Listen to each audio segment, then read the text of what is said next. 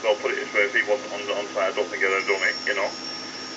The documentation which I got was a bit misleading, and I understood it as being sort of coloured, you know, because it showed colours. And I thought, oh well, it must be colour resistors or whatever, you know what I mean? Diodes rather. You know, but they weren't at all. It was just a case of you've done that to tell you which ones to remove.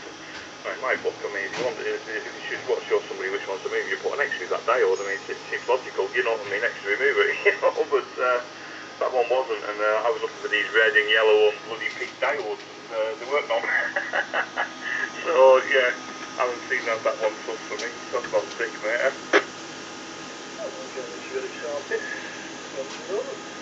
Right, I'll just let you carry on. I'm just going to fill this paperwork in. I am back in the van. I'm going to start up in a minute, so radio go off. And, I don't know who's in the group, so I'll pass it back round to you, Dave. 3-0, I'm in all mobile. Yeah, got you, Philly. I'm just making a quick note on my phone. Where did you say you were again? In Millham? Roger, static mobile, Millham. Roger. Yeah, no worries, mate. That'll do. Let's press stop on that, if it'll do it.